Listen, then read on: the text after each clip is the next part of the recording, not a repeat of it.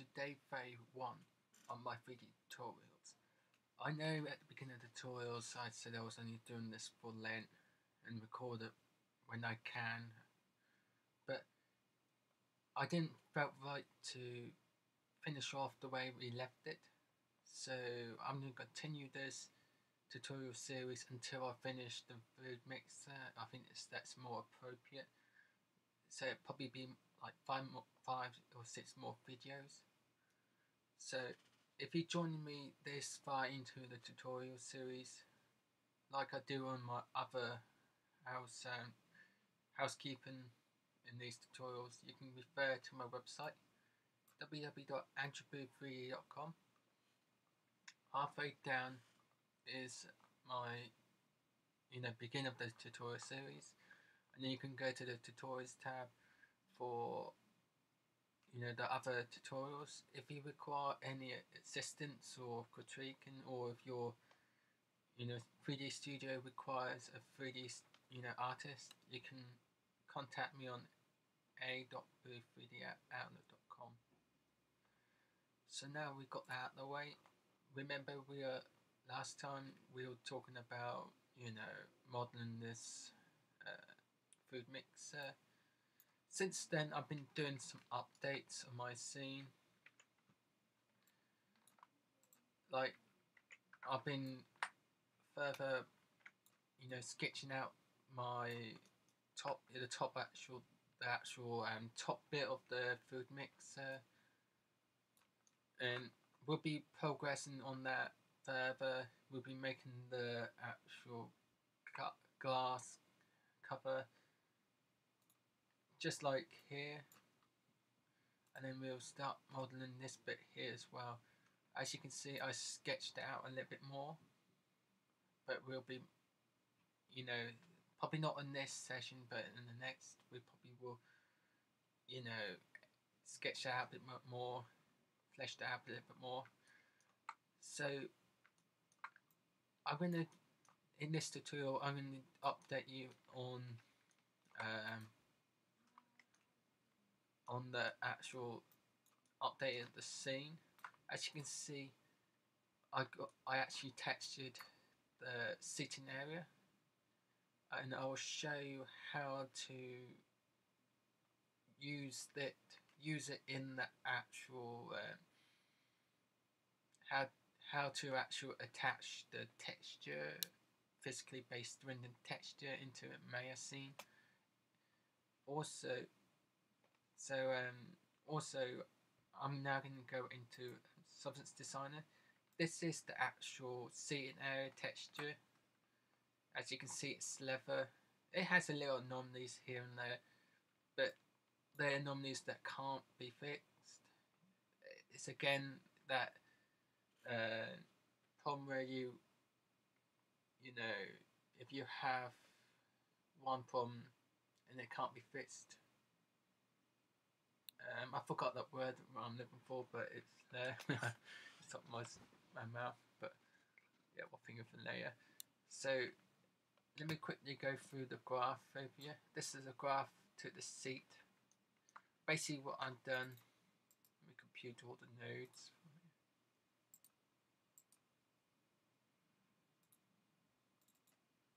Basically what I've done, for some reason it takes a while for it to compute. Sometimes it fixes if you disconnect it and then reconnect it, like so, and it recomputes it.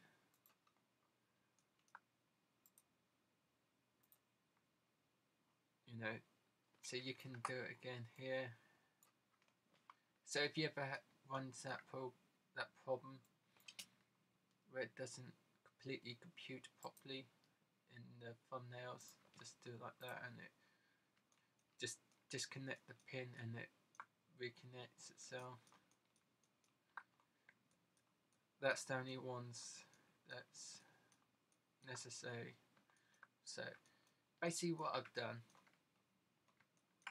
I've got a lever for the normals.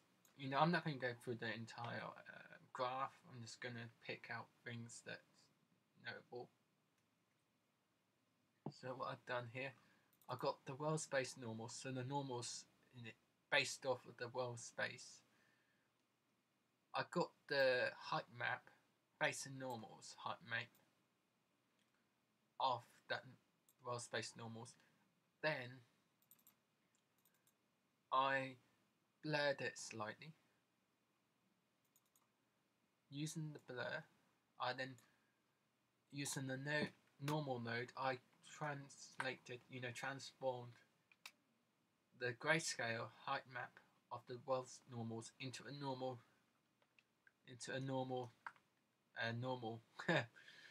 bit of a tongue twister, an original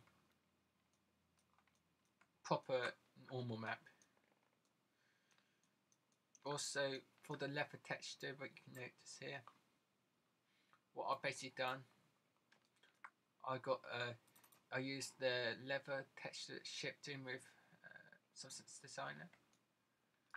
I then transformed it and duplicated it, and tiled it, then blend it back on itself,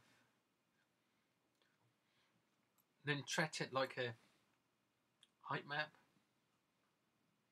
then using it as a height map, I then made a normal map out of it, basically. Now, what you could do, as you can see, is a grayscale height map. Grayscale. I do apologise. This is so irritating. It's Substance Designer interface. When you hover a window over them, it automatically integrates it to the actual window. It's alright if you want it all in one window. If you want it to be separate windows like this, it's very irritating. I'm just going to leave it like that, pull it out when I need to. So now, what you could do, use the levels node and then use the levels node, pull it into the levels, then increase the contrast.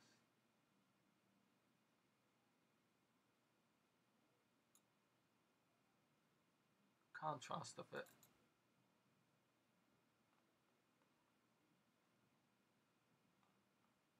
And it alters the height of the normals.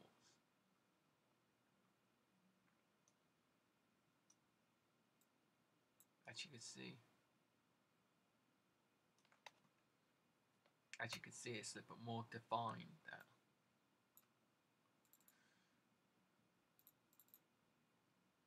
Okay, so another notable thing what I've done for the word, as you can see, if I drag this up, as you can see here, there's a word section at the back of the sofa. To done that, I used a material blend. To create the mask, what I've done, I used a black texture, a black uniform color, transformed it.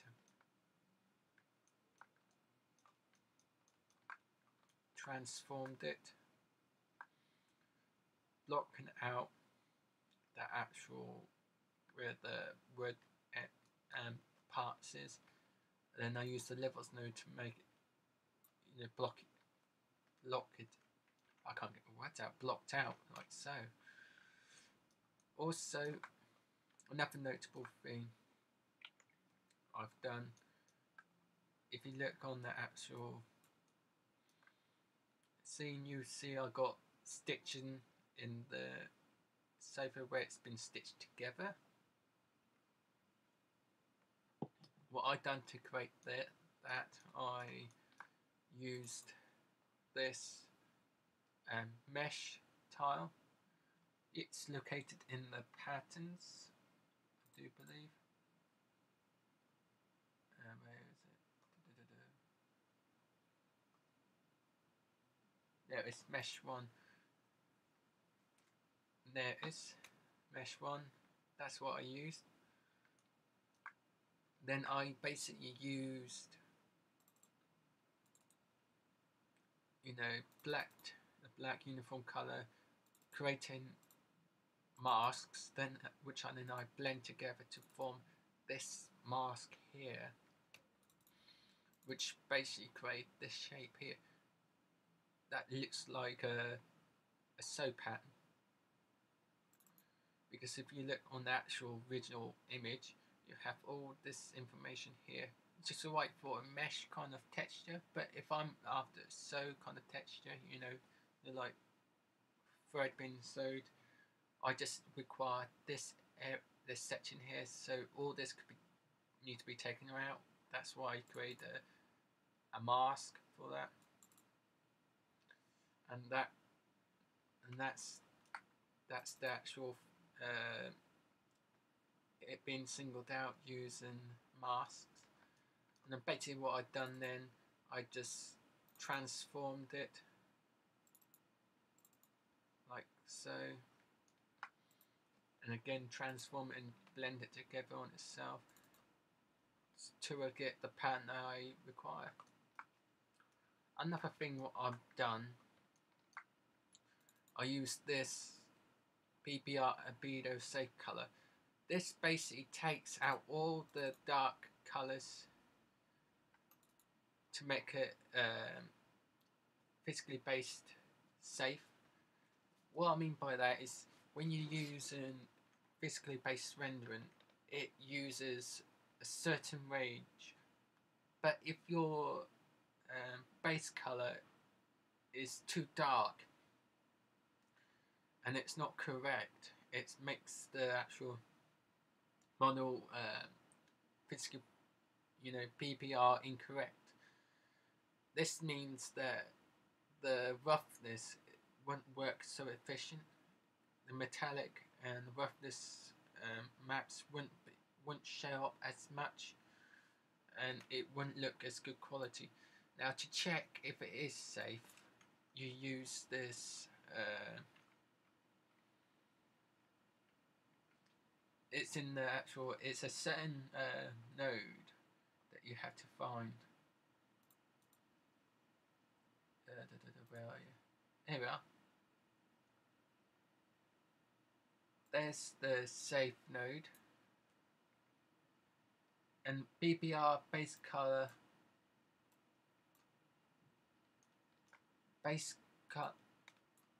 it's PBR base color mechanic and validator.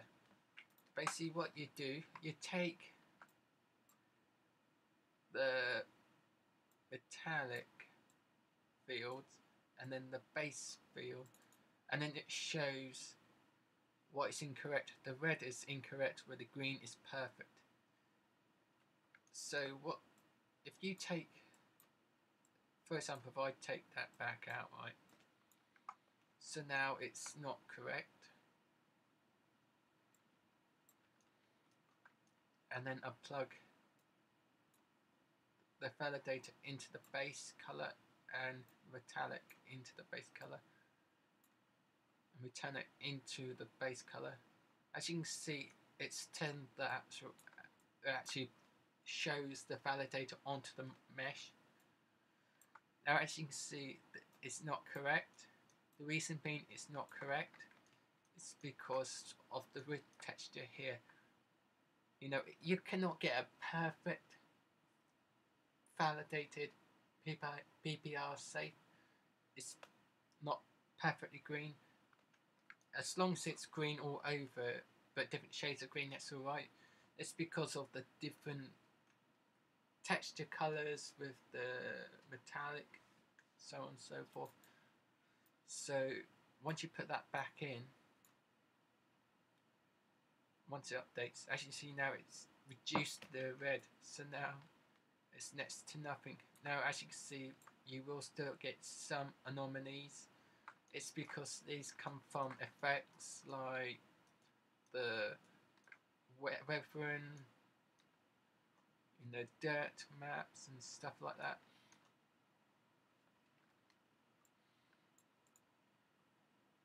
So it cannot, it's always good to make sure to validate it properly.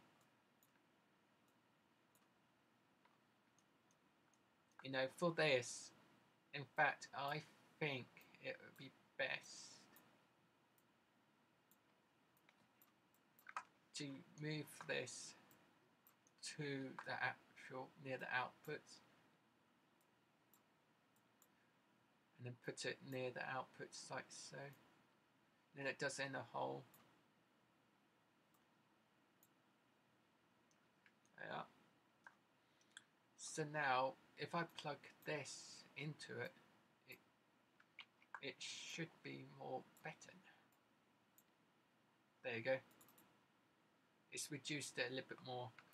As I said before, it's impossible to get perfect green, like say effects of the texture or effects on, you know, different contributions will do that. But always keep that in mind, because if you're after a perfect, you know, PPR correct scene, it's always good to use this node. If you click on the actual node, this is the result of the safe node.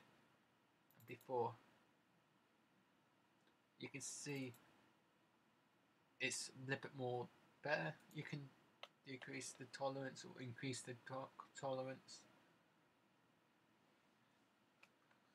But another thing I'm gonna show to you is what I've done here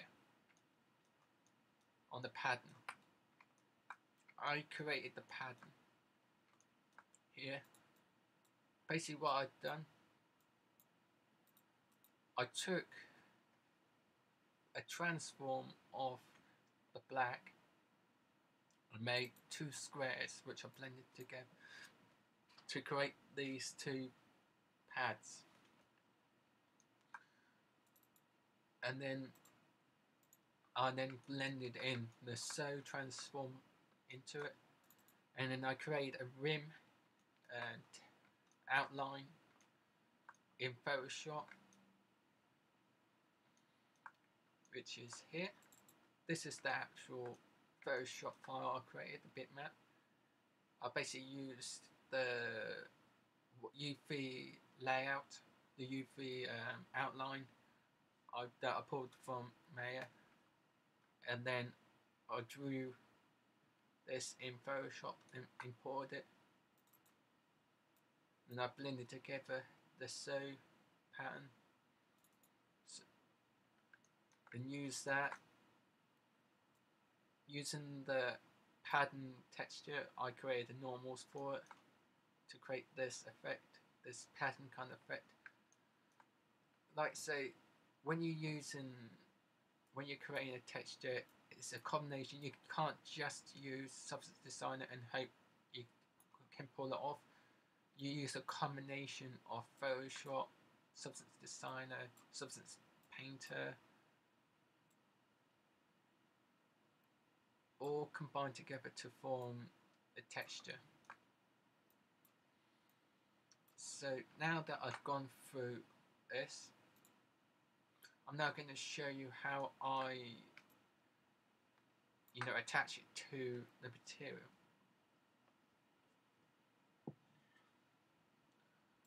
So, bearing in mind, Maya, you can use the plugin, Substance plugin. I found it's very buggy for Maya. Maya officially does not support physically based rendering, where ironically all the games engine does. It's a bit outdated in that aspect. I just imagine they'll be working on it soon, but what to do. So I don't actually use the plugin, I actually use another material, which I'm now going to show you. So I'm going to select all my seating area, all my seats. If you struggle to select it because of the background, just hide the background. floor and the walls.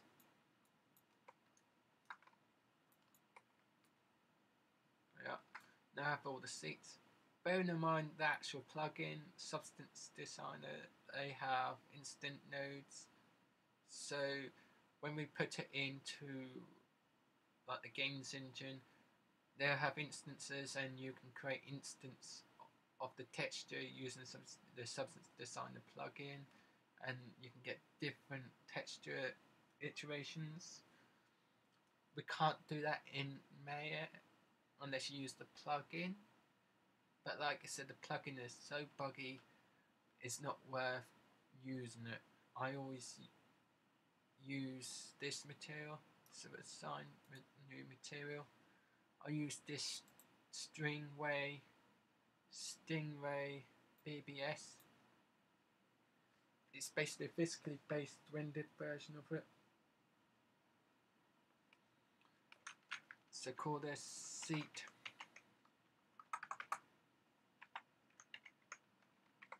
new.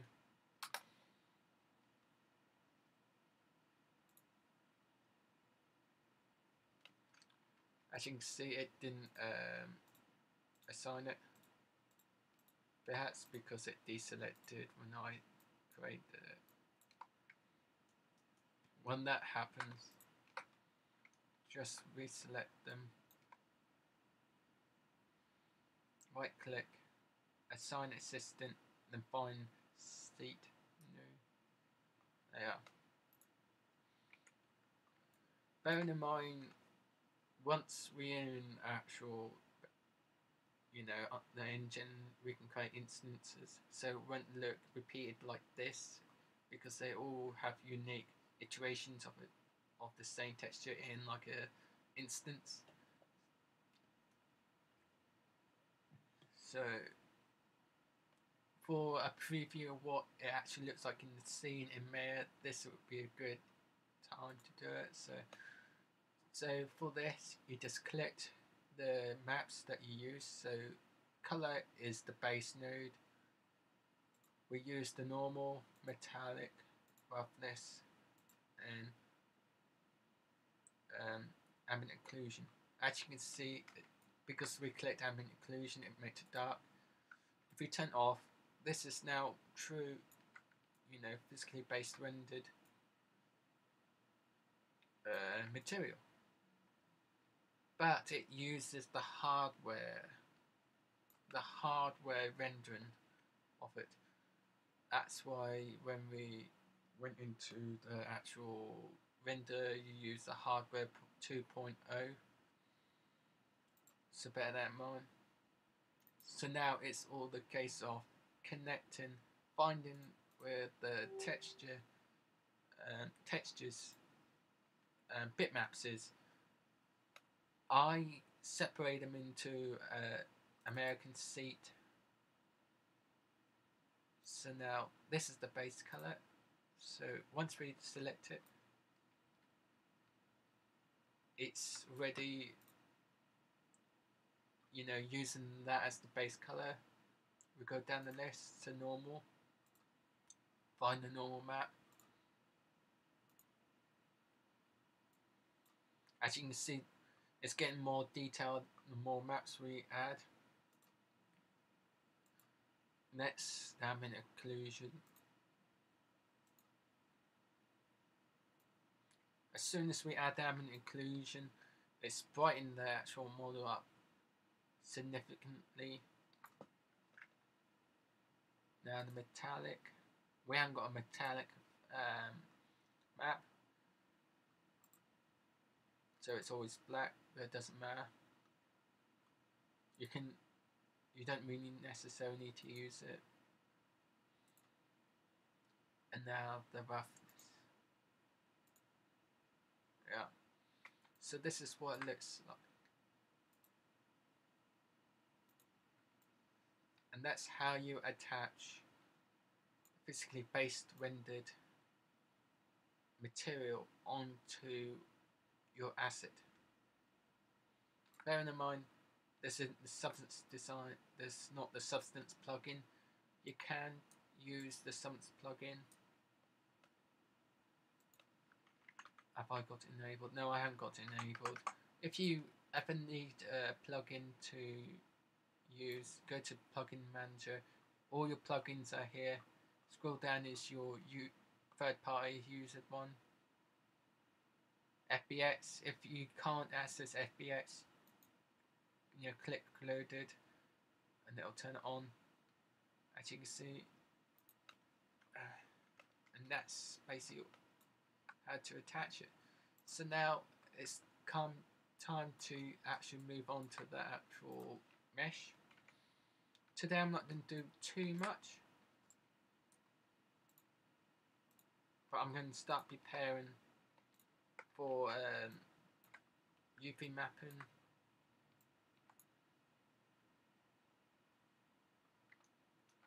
And then next time we're going to be starting MISC. So when you come to this bit,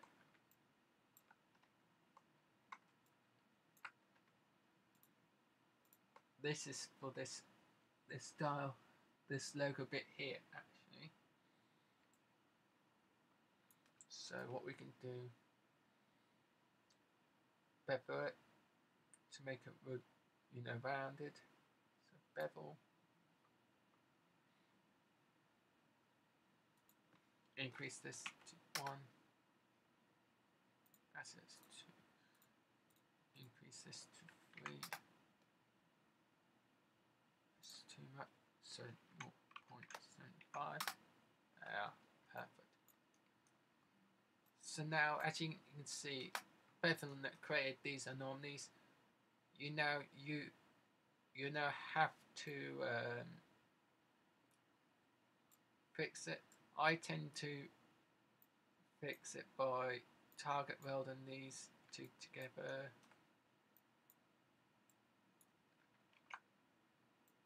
Like so.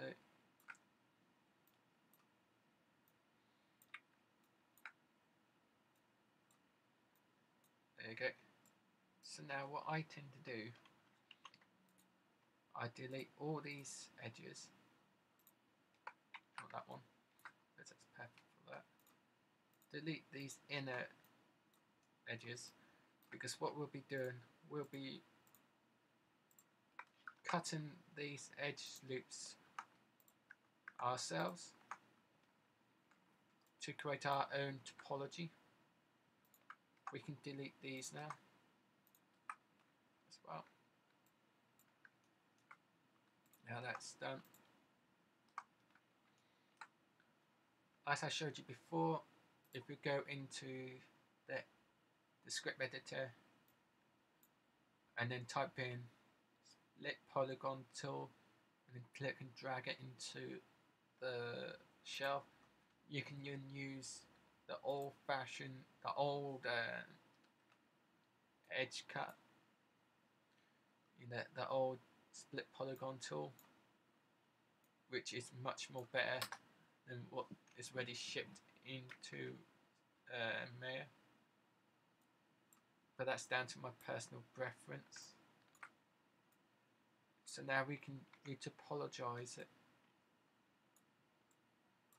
like so. Here, as you can see, it's going to a point anyway, so we can use that to an advantage. Instead of it going into a triangle, we can create a polygon. I can't say it. Polygize it. Turn it into a quad. That's the word I'm looking for. Like so.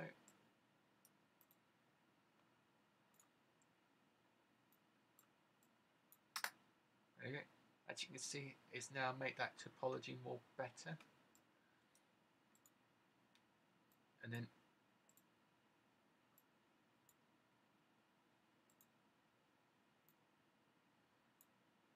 edit the vertices so it's more flowing, more better. And then do the same again on this side.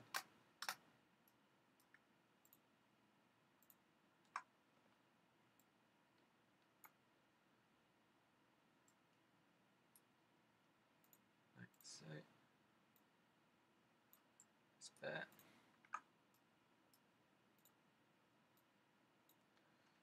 Yeah. And you do it to the bottom bit as well here.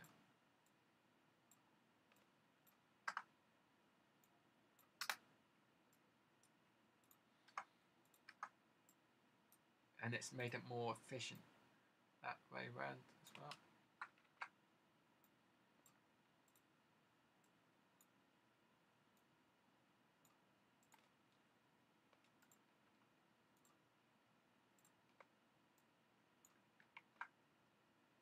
So there you are.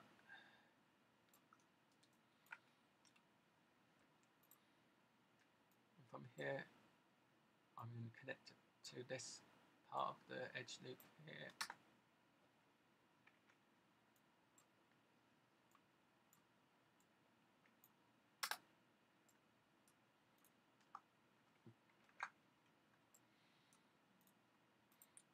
Do be careful what you delete. You don't want to accidentally be deleting the actual model which you just saw.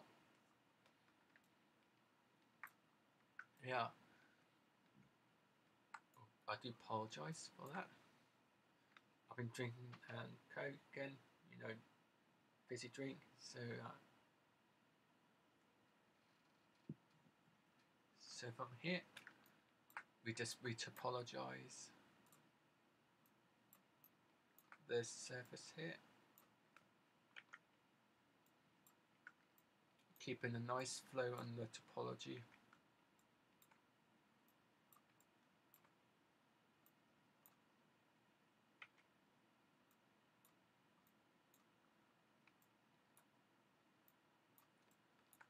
Like so.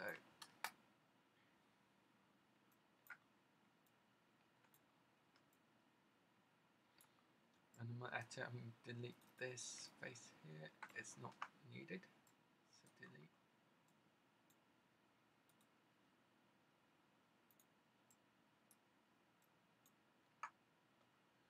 Yeah. And to make it more rounded,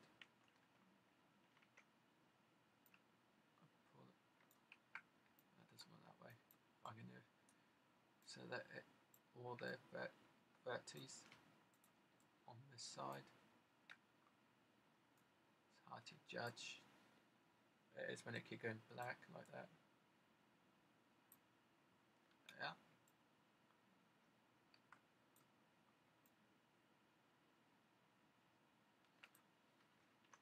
Then pull it in like so. Oh.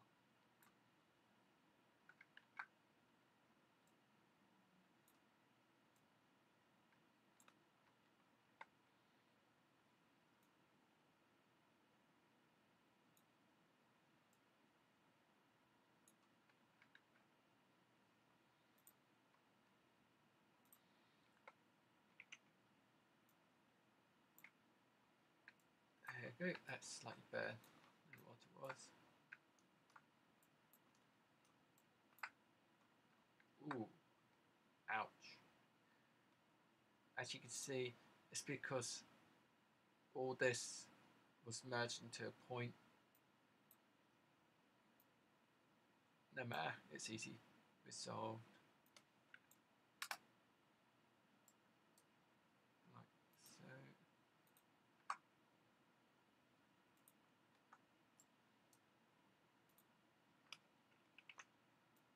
It's easy solved. So when you're merging your asset together, do take care how you're merging it. Like here, I missed a bit.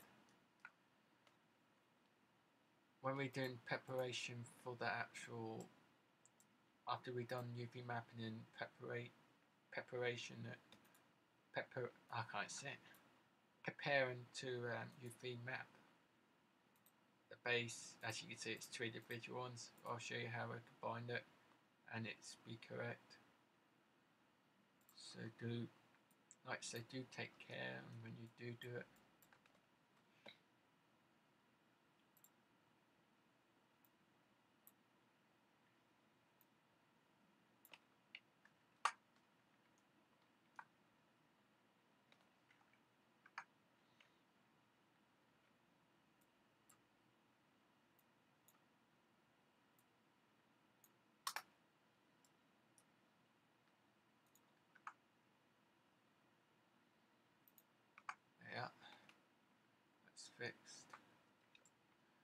So with this is just a sneak preview of how to do it. Make sure you got two vertices selected that you want to merge. You go down to mesh, and then is it mesh? No, it's edit mesh. They changed the layout so many times it's hard to keep track. You click on merge, and it joins those two edges vertices together, like so. And since we've got them both connected, we can just delete it. Delete all the vertices there. To reduce the polygon count,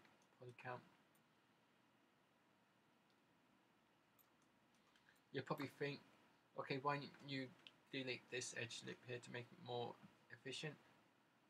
I don't, because I got it down in a slope here. It's a slight slope, and if we take out this edge loop, it'll take out that slope that I want.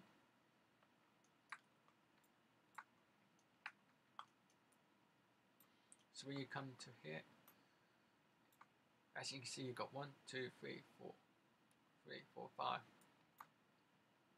So we need to topologize it. Just simply going across that way, and it turns it into a quad.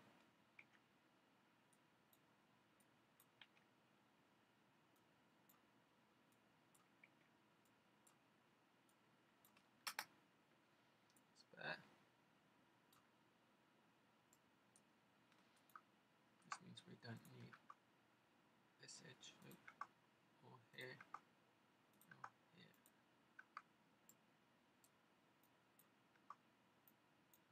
As you can see, it's quad. It's turned this into a quad. So 1, 2, 3, 4. 1, 2, 3, 4. 1, 2, 3, 4.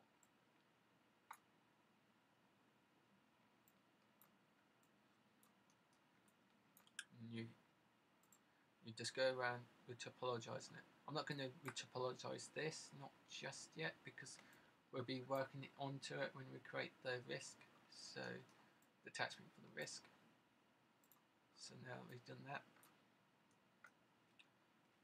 Also, when it comes to buttons and generic kind of geometry,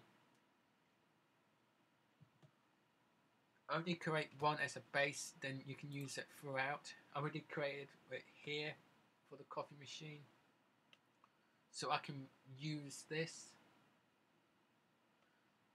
So just duplicate it and put it across, then attach it onto the actual model as a decal.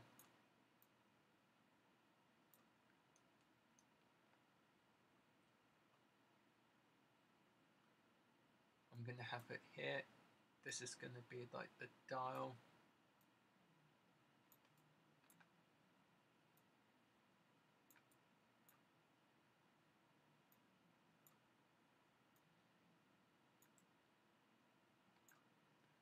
It's going to be the decal.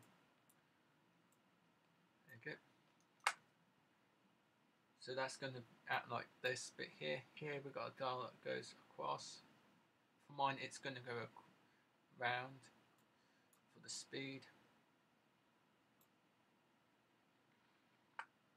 We can have another one, so duplicate it.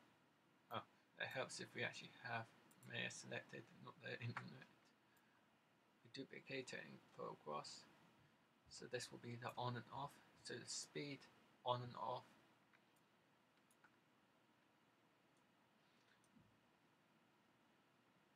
And I think that will be about it. All this can be textured. There we got a nut, but that's going to be a texture.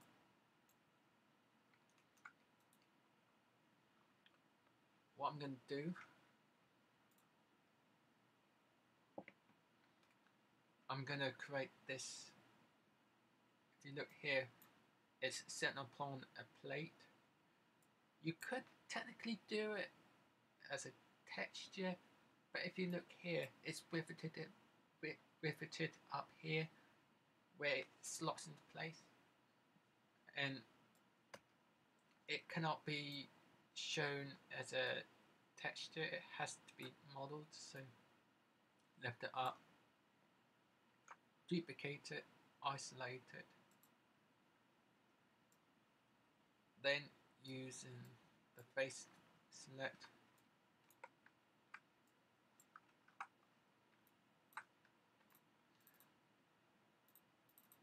just select edge loops here. Oh, oops, there's a little error I just noticed.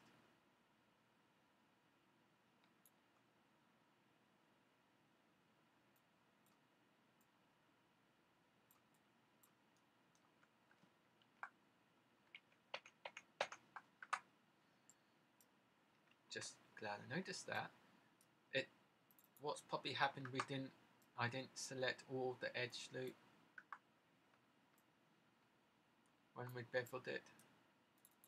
As you can see, it only does part way. I probably didn't notice that when I was selecting it. Right, and this is one thing you do take care. It says easy, simple mistake. So do take care when you're selecting like that. That's better.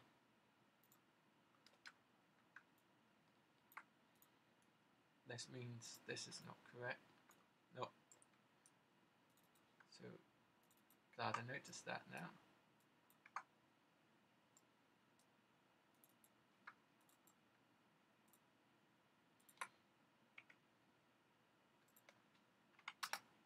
There you go. Yeah, that's solved it.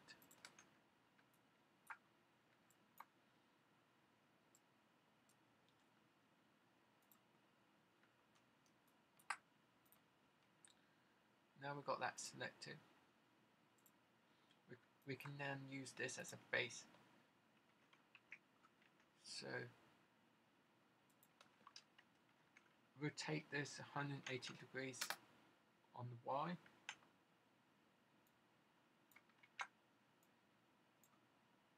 Oh no, it's not the Y. Do apologise. Is it X? I do believe it's X. There we go. X.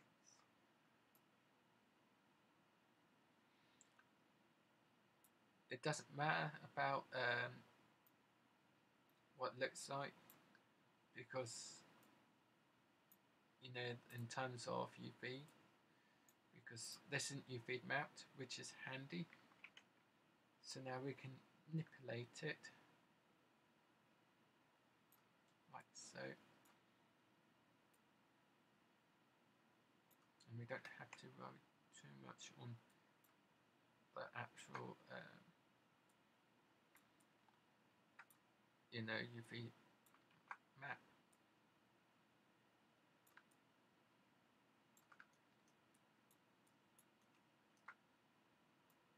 As you can see, I made it too big, so reduce it in size. Yeah. Pull it up.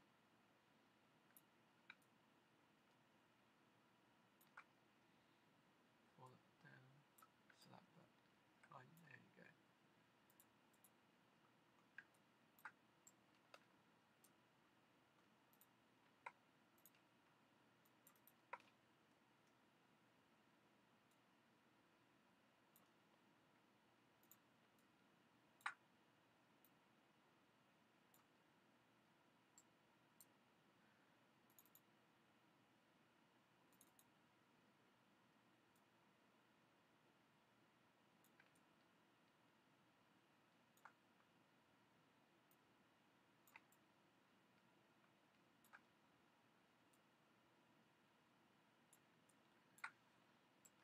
Now just select these edges, and we will extrude it. We use the extrude button, but this is ideal for when you put this down.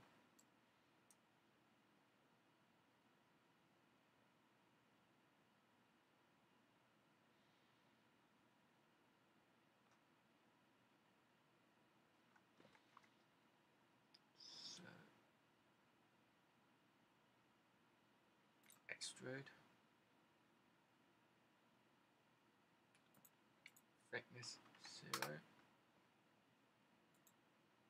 Offset is what matters,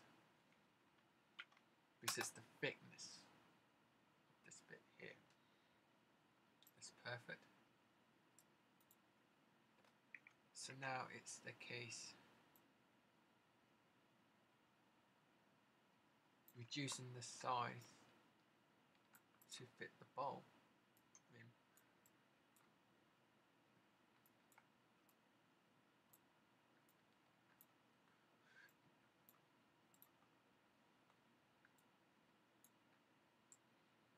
And we select this edge loop, make the thickness a little bit more.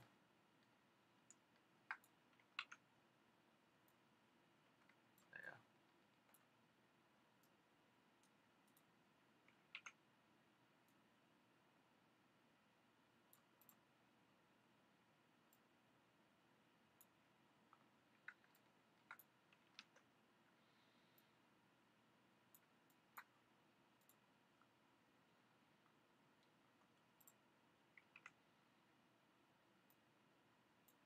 This is where you do a lot of manipulation to fit the size. There, that's perfect. So now we've got that selected. So these faces,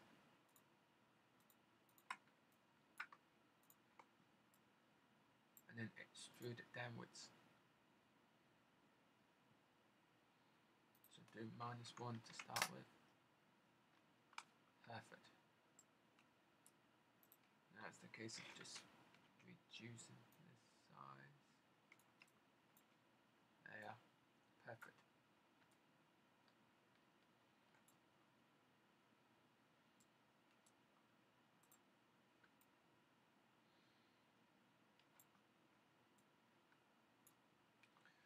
So I think I will leave this here before I do anything. I'm going to soften these edge loops up.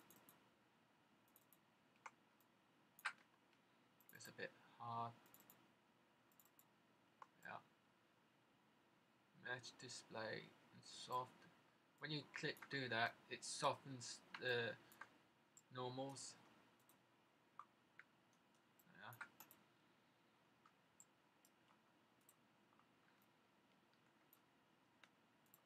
Pull this back a bit. Yeah. Perfect. So there's the first part of this part of the food mixer molded out. I want to say thank you for watching, and join me in the next tutorial where we'll be starting to merge these two bases together and then UV map it, start to UV map it. We'll also model this risk bit area here. So thank you for watching, and join me in the next tutorial.